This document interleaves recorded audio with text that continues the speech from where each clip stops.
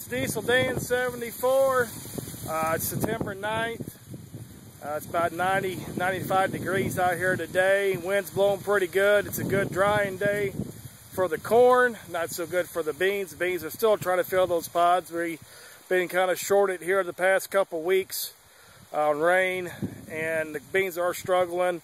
Corn's drying down. We've had some good timing rain on the corn, especially this 105-day Dekalb 5509. We'll kind of take a look at this here. Like I said, the timing was good on it. Good rain on pollination. Good rain when it filled. The 113-day corn, I'd say probably could have used another inch towards its end when it filled. Last year we had a major drought, major crisis, and we were lucky to get an ear of corn about every third to fourth stalk. So if you went 1, 2, 3, 4, you would have finally got an ear of corn. And then this year I've got an ear of corn on every stalk, and like I said, it's going to be a lot better harvest. It's going to be a good harvest, I think, with the corn and stuff. But this is my Dekalb 5509. It was the test plot winner last year in my brother's plot, and then a neighbor down the road, it was a test plot winner in his plot. The soil here on this particular farm is pretty thin.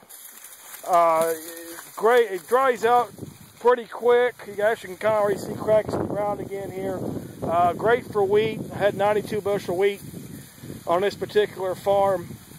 So that was good, and like I said, it's pretty risky to plant corn on it, but I was blessed to get the rain at the right time this summer and have something to show for. I put 2 tons of turkey litter on the past 3 years to get the fertility up, and that's why I waited till this year to plant the corn. So anyway, we're just checking in this week. Like I said, it's September 9th. Hopefully in about maybe another week to 10 days, I'll have you all back on here and show you. We'll do some combining. We'll do some yield mapping in the combine, show you what kind of yields we're seeing. And I'm guessing maybe in this field here, it could go anywhere from 200 to 100, maybe averaging hopefully 160 to 170 bushel. I just have to see what happens. This is Diesel Dan 74, and if you like my videos, please subscribe, and we'll see you next time.